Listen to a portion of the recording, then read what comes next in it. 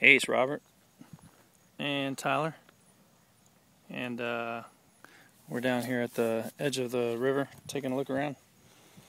And I found a scraper out this way once, and Tyler found a nice point out this way. He was just trying to remind me which one. I can't think. Not that we've actually found that many, I just wasn't here. But I didn't find an arrowhead. But we're on the edge of the lake, and the lake was, I've already picked this up and looked. It's a Dine. No metal detectors needed. Anyway, I've already picked this up and looked, but I did put it right back.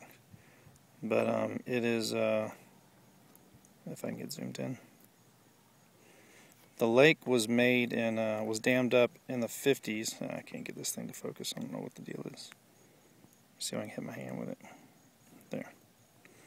And the date on this dime is 1952. So my story goes, the guys that were out here cutting the wood down in 52, he must have dropped this out of his pocket.